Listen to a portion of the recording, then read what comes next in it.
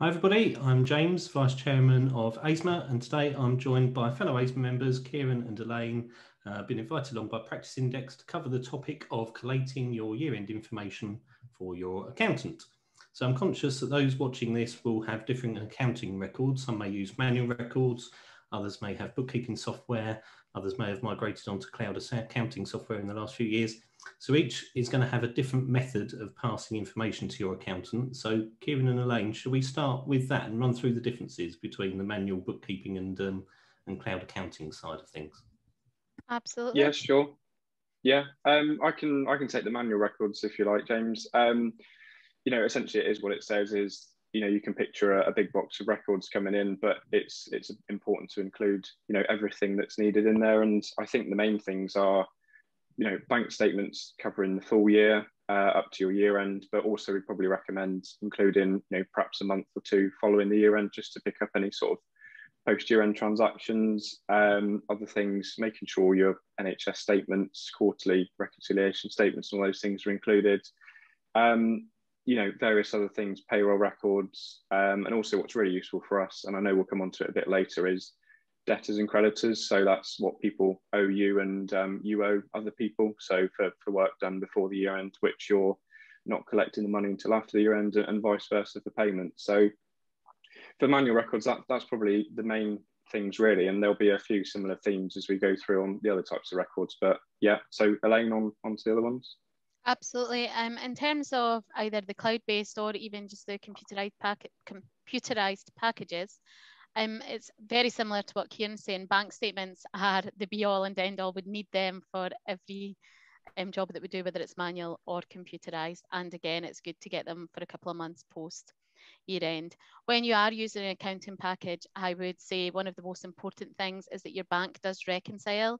So by that, I mean that you've put on all your transactions that have happened in the year and that your balance on your system agrees to the balance on the bank statement, plus or minus any outstanding items. And the health board statements, they're also imperative to receive to allow us to get cracking on with our job. But I would say there's not much difference between having the manual records and the computerized package really, because we do tend to need the same information. Cloud-based is definitely the way it's moving, and when Making Touch Digital does go live, that is what it will have to be. And I think cloud-based certainly makes it a lot easier because things like invoices can all be scanned on, and it means that you're not needing to keep screeds and screeds of paper. I don't know, what do you think about that, Kieran or James?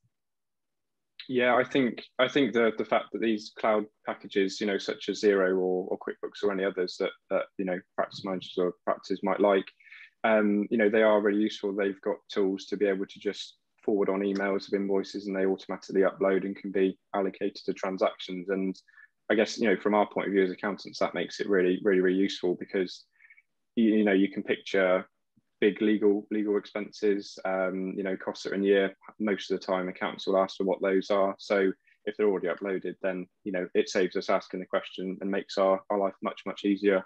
And we can just sort of get on with it, really. Especially last year when we were in positions where we weren't able to visit clients for much of the year with lockdown and so on.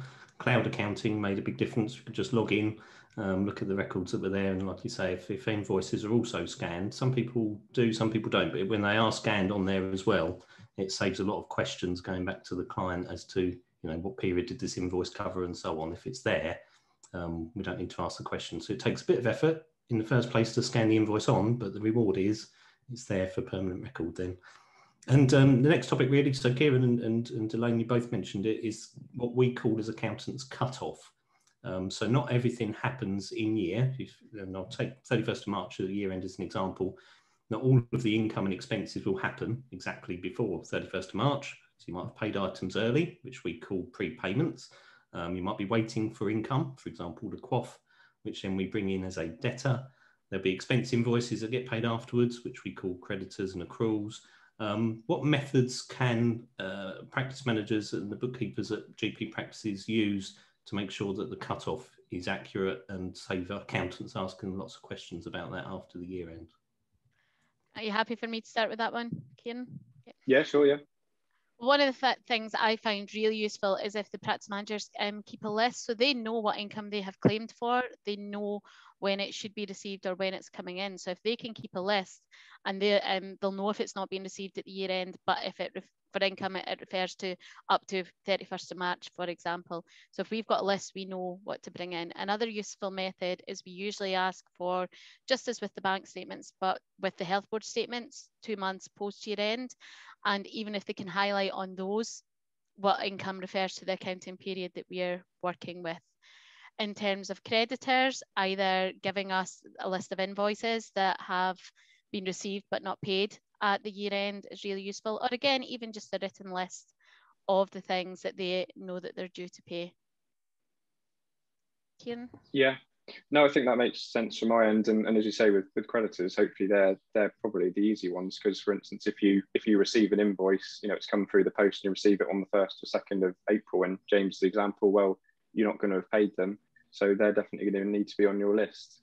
And you know, the statements, monthly GMS PMS statements, is, yeah, a lot of the time they do contain details of which months they relate to, but there's also quite a number of items which don't, and often we're, you know, scratching our heads over which items should be included or not. So yeah, you know, Elaine's tip of highlighting it would be really, really useful for us, I think. Yeah, and there's a couple of other items, particularly in England. So Elaine, you're kind of immune from these. This part of the conversation, I guess. But superannuation doesn't always get taken by the year end. Some of it by design. You know, you put an estimate in as you go for pension contributions for the GP partners, and you don't know until you do the certificates what the final liability is, which then gets mocked up the following year. So it's always going to be a creditor or debtor. But otherwise, with PCSE capita, sometimes, you know, money doesn't always get taken when it should do, leavers and joiners and so on. So that's one part of it. And also PCN surpluses. I know, Kieran, that you're keen to talk about that as well. So yeah, the superannuation shortfalls and PCN surpluses are often something that happens as part of the accounting process. Did you just want to cover that part, Kieran, for England? Yeah, sure. So everyone will know about PCNs. They've been in place for about, well, pretty much 2 years as it stands now. And I think the sort of the common themes across what we've been seeing with our clients is, you know, we prepare the accounts as normal based on the records as normal, and there's just these payments received either from PCN, you know, like a lead PCN practice, or direct from the NHS, depending on, you know, where the money's coming from. But the important thing is, you know, we see those payments, but we don't necessarily know whether they relate to the right period, whether you're owed anything else. And, you know, I think to make our lives a little bit easier, appreciating the stress and strains that's going around in the NHS at the minute, is if you have details, spreadsheets that have been prepared by the PCN, if you've got PCN accounts, they're being prepared by another practice's accountants, then, you know, make that on your list of things to send through along with the other records, because we're seeing that the lack of PCN information can sort of hold up the accounts process, and it may mean that your accountant is providing you with a set of accounts at a meeting which are subject to change and could be a couple of months before they're finalised. So yeah, I guess my tips on that would be get in early, try and provide us with the numbers as soon as you can, and yeah, it should make for a much more accurate set of accounts. Yeah, thanks, Kieran. So like I say, Elaine, you're immune from that bit in terms of PCNs and so on up in Scotland. But for the next part, I'll aim this question at you, Elaine, really. So once we've arrived at a profit figure for the accounts, the next thing that needs to be done is to allocate it amongst the partners. Now, partners come and go, but also they change their sessions now and again. There may also be pre-allocated items, like not all of the GPs might own the property, so not be allocated the rent, or some may do the training, so get the training grants pre-allocated to them. What's the best way that practices can keep track of those changes? Because we will inevitably ask them at the end of the year as accountants what they are. Any tips there for practices? Absolutely. Yeah. We usually ask our practices, certainly, to, if there's partnership changes, be it sessions or partners coming in or leaving the practice, to email us when that happens, because we then got a record on the system and we have it there already for the year-end accounts. But the other thing the practice manager can do is, again, just keep a list. So if they keep a note of all sessional changes, all partnership changes, and then give that to us at the year end with the records, then that is a massive help, because there's nothing worse than preparing a set of accounts and then you notice there's been a sessional change, you're told there's been a sessional change, and everything changes again. In terms of the prior allocations, again, it is very much if the practice manager can highlight to us when they know that there's specific items of income or expenditure that should be applied to specific partners. Because if we don't know about those, we can sometimes pick it up through the drawings if there's been a additional payment one month, or there's been a reduction in the drawings, for instance. But it's always easier if a list is given to us, because then we know we're allocating the correct amount to the correct partner. Yeah, anything to add to that, Kieran? Thank you, Elaine. No, I don't think so. I think that list is really important. As Elaine said, drawings, you know, you can pick those up through the drawings. But yeah, it's really, if payments haven't been made out to partners, then, you know, we wouldn't be to know if anything in the accounts does relate to them. So yeah, you know, often practices have different arrangements and things. So yeah, just sort of being upfront with it, just letting us know, and then we can factor that in. And especially on the sessions point that Elaine covered, is if you've got a small practice with a small number of sessions, if you get that wrong for, you know, one session out for a period of a few months, that can make quite a substantial difference on profits, and it may mean a meeting which you're presenting, or we're presenting accounts, and profit figures may have to change substantially. So yeah, that's I'd say that's probably one of the most, or is the most important aspect of us preparing accounts, is just getting the profit sharing ratios right. Yeah, and staying on that topic again, not all partners will leave or join at the year-end date. So again, if we use March as an example, not everybody's got a March year-end, but if you use March, you might get people joining halfway through a year, which is no real problem. But one question that we sometimes get asked by clients is, should we do an interim set? You know, somebody joins halfway through, 6 months through a year, should we do a half-year set so that they get their accurate profit share? What are your thoughts on that topic? Because sometimes it could be right, sometimes it may not be right. I would say in the majority of cases, it's not needed. I think the benefit does not outweigh the cost of doing this. I think if you've got very clear allocations of how the income should be split, if you've got the correct profit shares, then you can use just the year-end accounts, and that gives you the correct split. Where it can be harder is when a partner perhaps retires and they're looking to pay out the final balance and things like that. And if there has been, for instance, flu money that's been earned, if in your example, a March year end, it could be that a partner starts in the July and they've not been there for the flu that's been done. So should they be picking up a share of that? But if you're keeping good notes of what the prior allocation should be, then you should still be able to just use your year-end accounts. And the other point I would say, and it is coming back to cloud-based accounting, that helps as well, because if you've got good cloud-based records, it lets you see the results as you go throughout the year. So again, negates more the need for interim accounts, would be my opinion.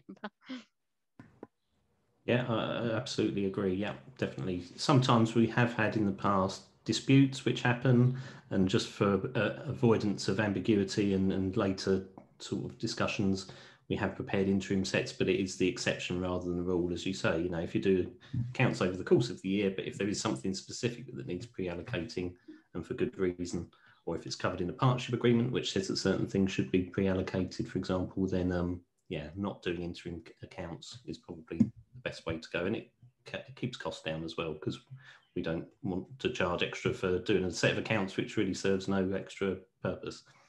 So the other thing that I was just thinking of as well, as part of the accounts, we've gone through bookkeeping, we've gone through year-end cut-off with that items that straddle the year-end, profit allocations, leavers and joiners.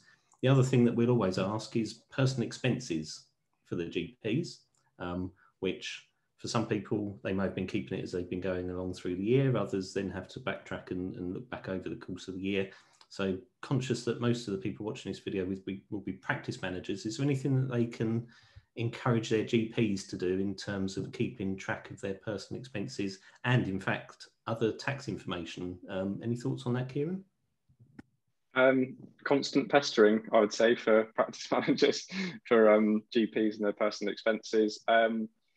You know, it may be one of those things that you don't necessarily think is that important. You go, well, we don't really need to pass it in until we do your tax return. But as James mentioned earlier, you know, certificates for you know, pensions, they won't be completed and prepared until almost a year. You know, if you've got a March year end, almost a year after the accounts, and to make sure the accounts are correct, presented, you know, fairly, and current accounts are reflecting any arrears of contributions, is we want to make a really good estimate of what those additional contributions may be. So including personal expenses, if you've had an exceptional year and of expenses and say they're 8,000 and last year they were 3,000, well, that's going to make a big difference on your pensional profit. And so, yeah, not including those may result in ups and downs, catch-ups in future years for your pension contributions, really. And tax information, Elaine, keeping on top of that, bank interest and so on.